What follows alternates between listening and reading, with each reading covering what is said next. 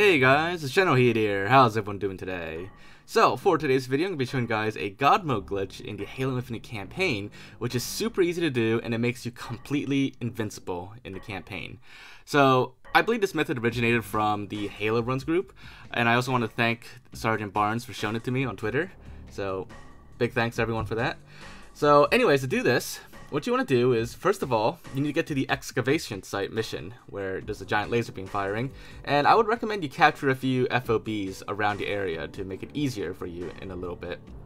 But anyways, once you're at this mission, this is right at the very beginning, we haven't really done anything yet, we haven't activated the lasers yet, but once you're here, just simply trigger the cutscene that activates the lasers.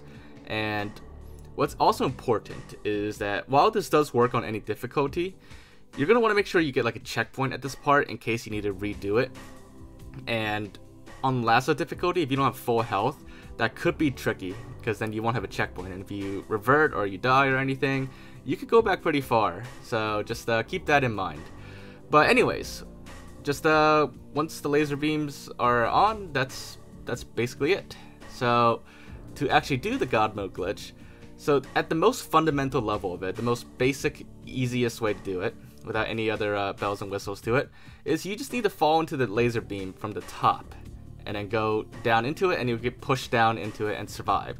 And once you get pushed through it, you're actually invincible. You can see here I'm taking like a lot of damage, but I'm actually not taking damage and I'm not dying, and I am completely invulnerable now to all the damage. And that's really all there is to it. And this could be used as a speedrun tactic. Well, it is a speedrun tactic, and you can use it to progress to the mission from there.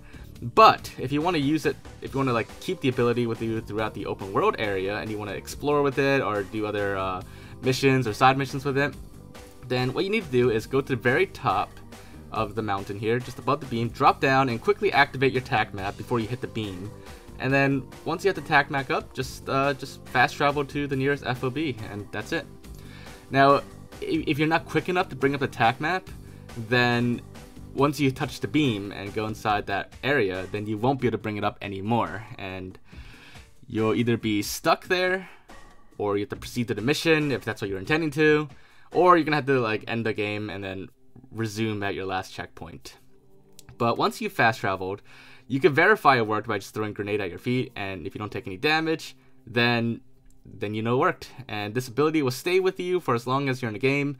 If you end the game and start it back up, you'll lose the ability, or if you start another mission, you also lose the ability.